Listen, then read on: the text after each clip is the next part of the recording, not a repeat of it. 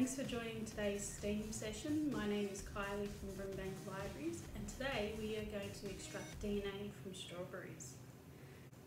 Have you ever wondered what DNA looks like? Sometimes see pictures on TV or in books of a double helix swirling around. But what does it actually look like? Today we are going to find out. So, first off, you will need some strawberries, some water, some salt, some dishwashing detergent, spoons, a couple of bowls for mixing, some cheesecloth, a funnel, but if you don't have one, you can do what I've done and just chop off the top of a soft drink bottle, and a clear glass. And the final thing you will need is some rubbing alcohol, so it might be best to speak to your mum or dad about getting that. They should be able to get it maybe from a chemist. Now this also needs to be super cold for the experiment, so chuck it in the freezer for an hour or two beforehand and make sure it's nice and cool before we start. Okay, so the very first thing we need are the 3 strawberries with the tops taken off, so no green leaves. Pop them into a sandwich bag and make sure all the air has been squeezed out.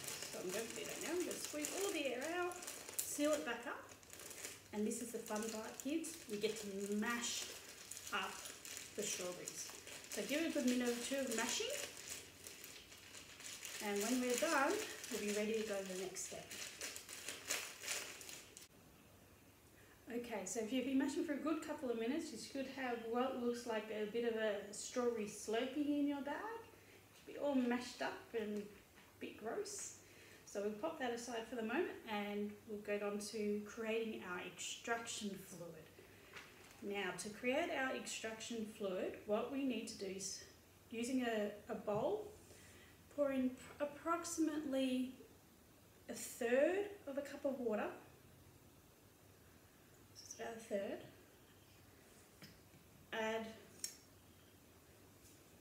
half a teaspoon of salt.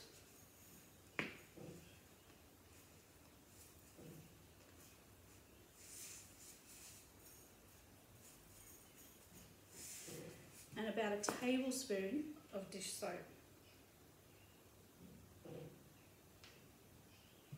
Okay, so we give that a really good stir. Make sure it's all combined.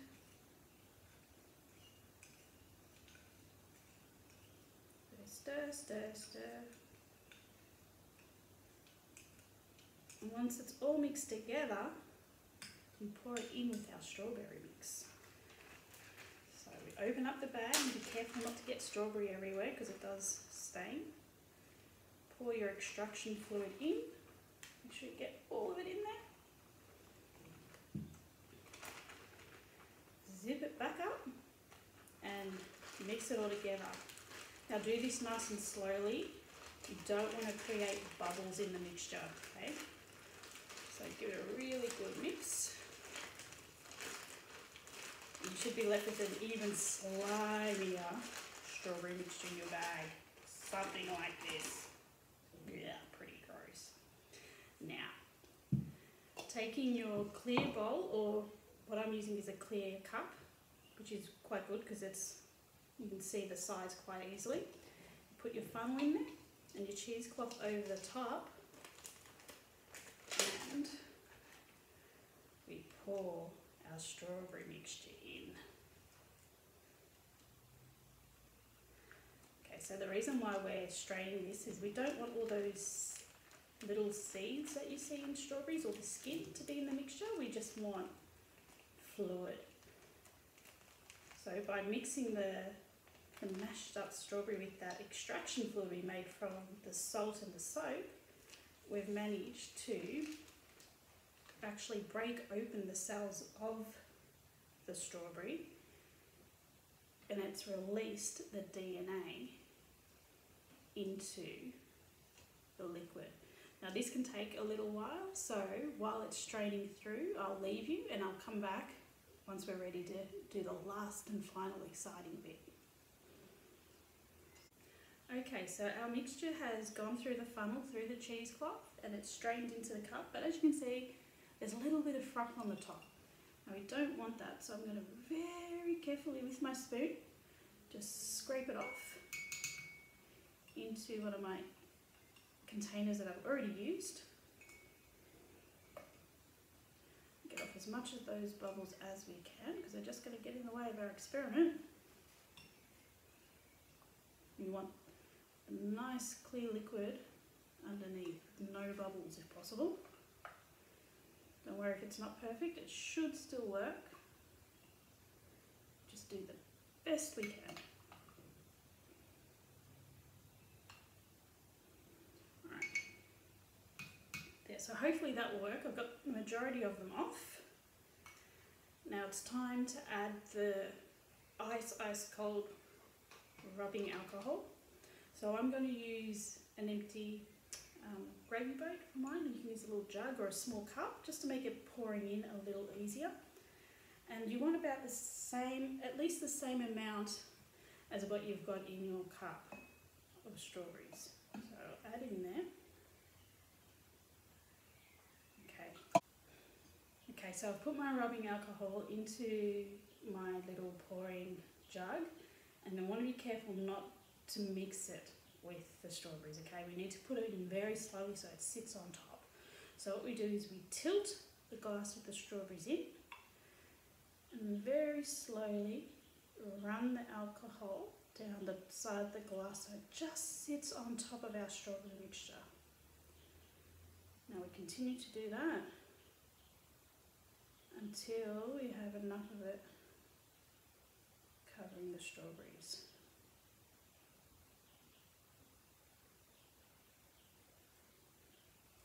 Slowly tip it back. Okay, so we leave that for a little bit now, and you can watch it actually as it happens. If you have a look over the top, not right over the top, you don't want to breathe in the fumes of the rubbing alcohol, but if you look just over the top, you can see there's something coming out of our strawberry mixture. It looks kind of white and stringy.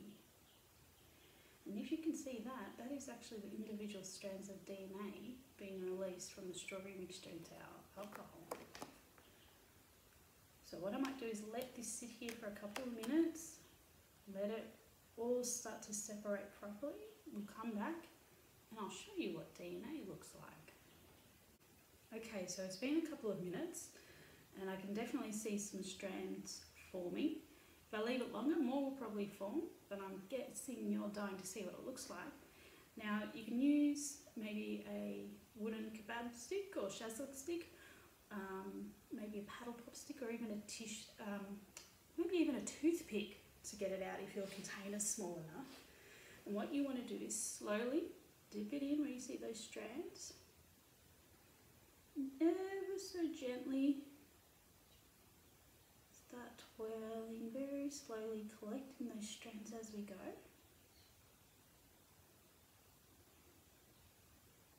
So ever so slowly swirling just through the top layer of the alcohol, not down into the strawberry itself. We don't want to mix it.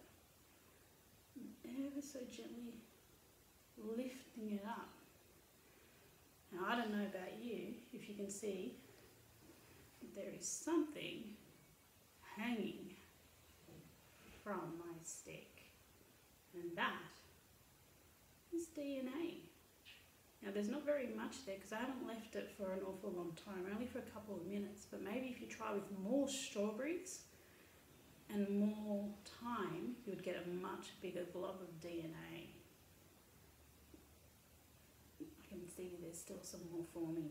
So have a go at home, see how you go. Maybe try some other fruits and veggies, maybe try some blueberries or something like that. See if you can extract DNA from those. And maybe have a go at doing this experiment with mum and dad. They might be amazed at what you can do with some household things and just a bit of rubbing alcohol. And if you'd like to know more about DNA and how it makes everyone different and everyone unique, check out some books from the library. We've got plenty on DNA, that's for sure. But until next time, keep experimenting. We'll see you again. Bye.